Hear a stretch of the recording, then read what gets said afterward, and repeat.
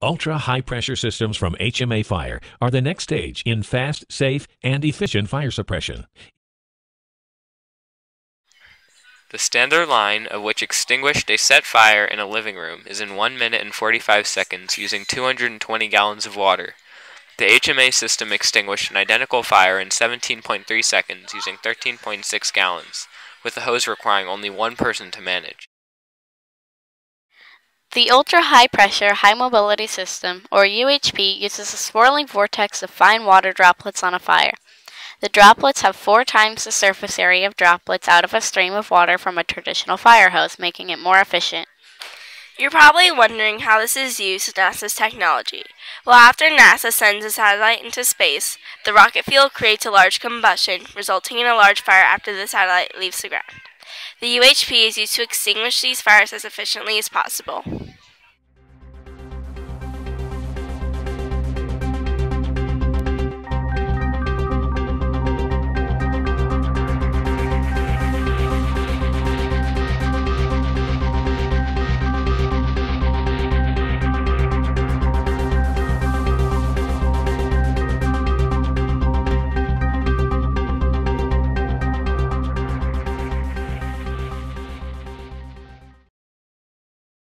The same principles that are used in the UHP are applied to putting out house and wildfires quickly. The water in the hose will come out faster, but with not as much pressure, so one fireman can operate the hose with ease. But people never know how dangerous these horrific fires really are. Fires are a great danger and can get out of hand if not taken care of as soon as possible. A fire department responds to a fire every 23 seconds. In 2011, 1,389,500 fires were reported in the United States. 1 civilian fire is reported every 30 minutes. The 2011 fires caused 3,005 civilian deaths and 17,500 civilian injuries.